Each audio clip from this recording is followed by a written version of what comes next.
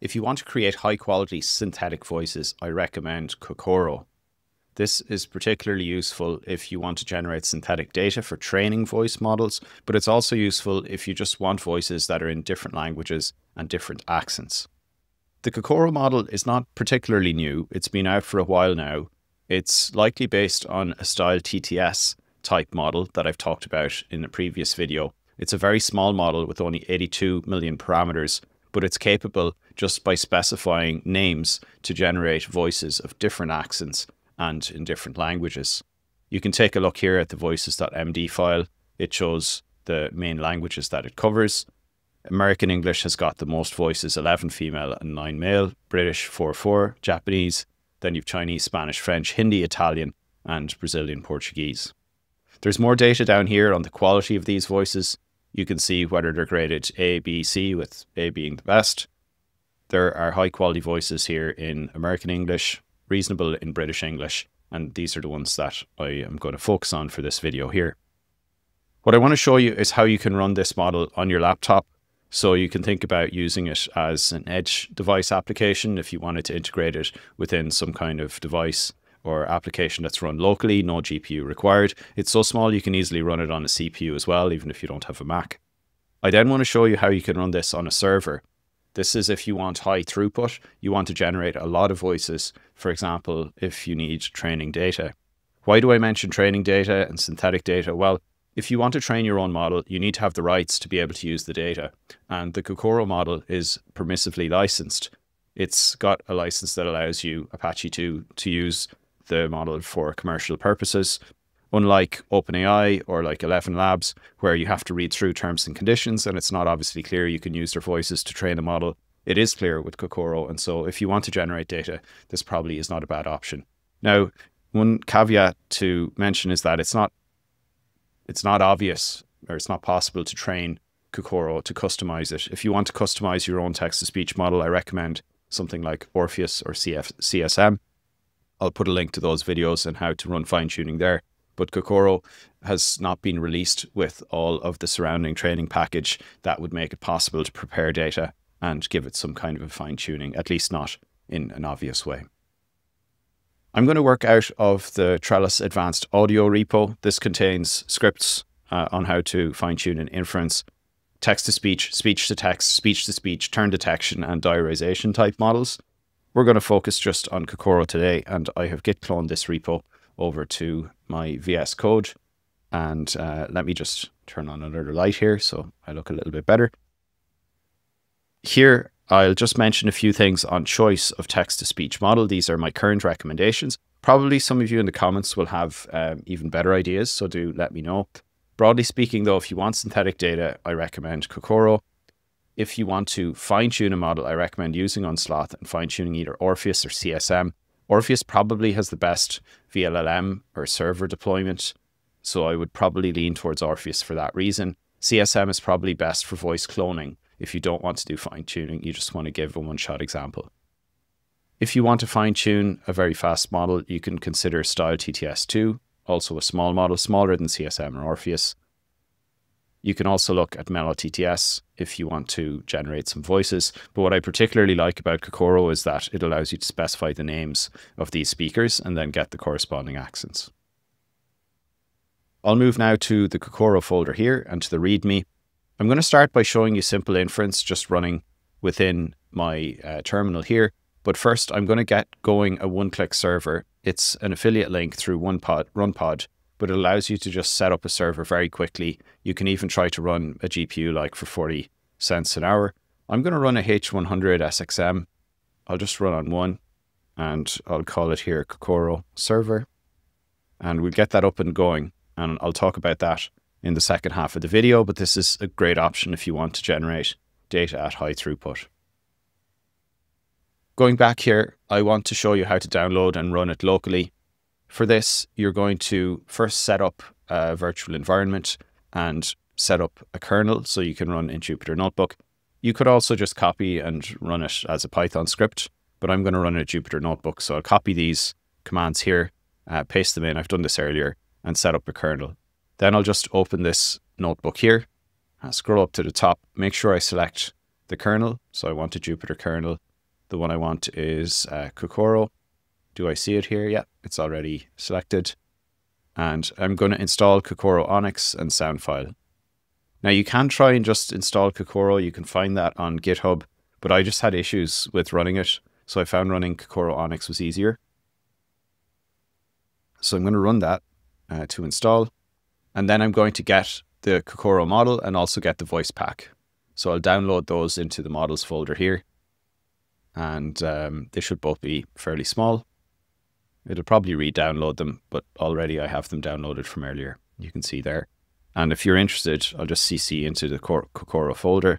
I need to be in text-to-speech and then Kokoro. And within there, I'll take a look within models and I want to see the size of them. So let's just take a look inside models. And I think I need to do ls-l. And you can see the Kokoro model itself is roughly 325 megabytes and the voices pack is 28 megabytes. So pretty small there. And I'll just run this model now by saying Kokoro equals Kokoro, which is the import. I'll point to the model and to the voices pack. And we could say, hello from Kokoro. Let's next move to setting up a server. And I'll run this. You can also control the speech speed, which is nice. If you're creating synthetic data, you could think of varying that to get some nice variation.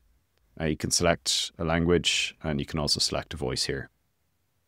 Let's take a look at what that comes up with. Hello from Kokoro. Let's next move to setting up a server. It's pretty beautiful. The voice is very clean, high quality. We can try another voice. Let's try a British one. And I'll try a male one.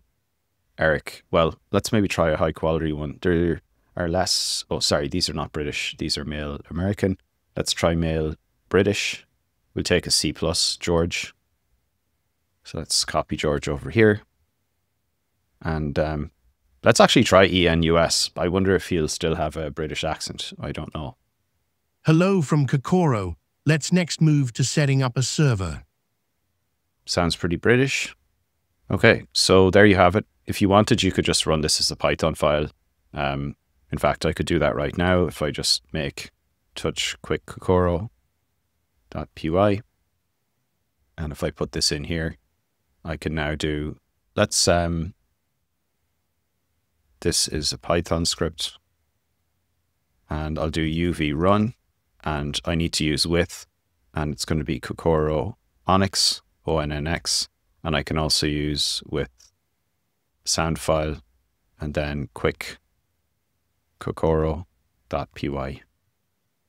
And UV is just going to make use of both of those. We check audio. Hello from Kokoro. This is a Python script. Okay, great. So you have 3 ways there. 2 ways to run. You can either run from the notebook or probably even simpler, you can just use quick Kokoro that I've added right there. And the next thing I want to show you now is to set up a server.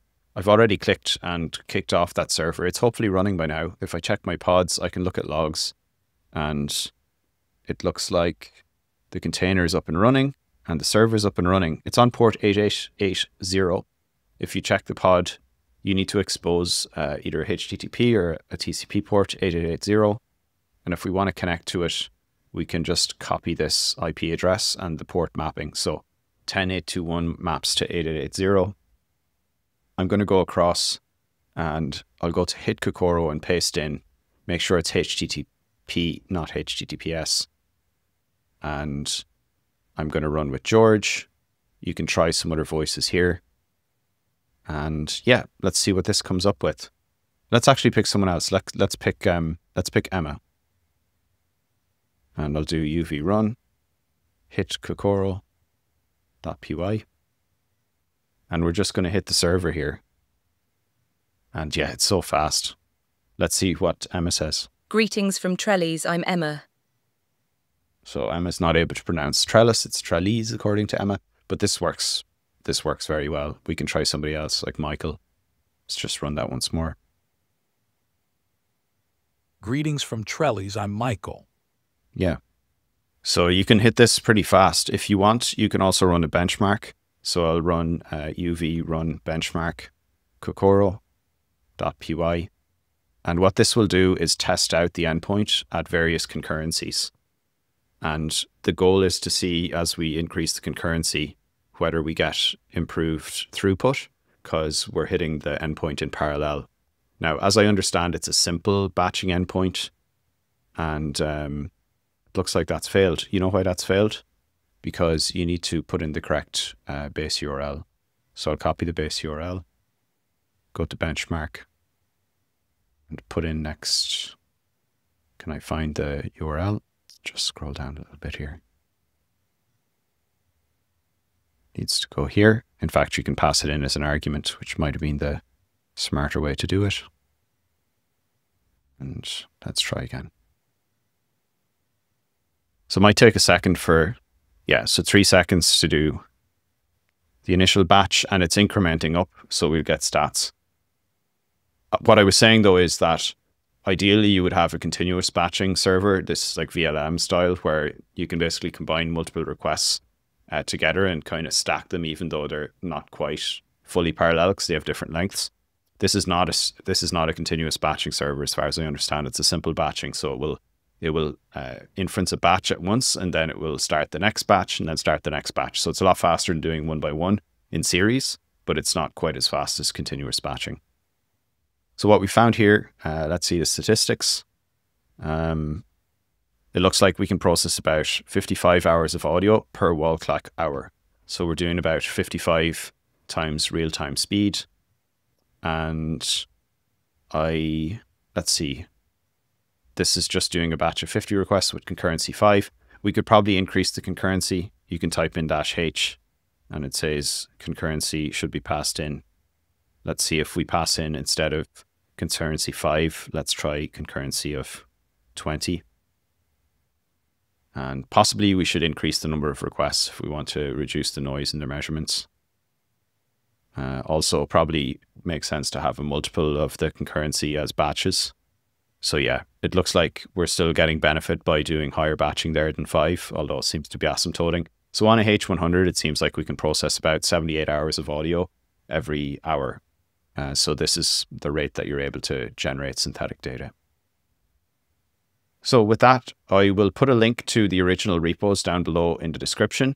If you've any other questions on running a server with Kokoro or generating synthetic data, just let me know down in the comments. Cheers.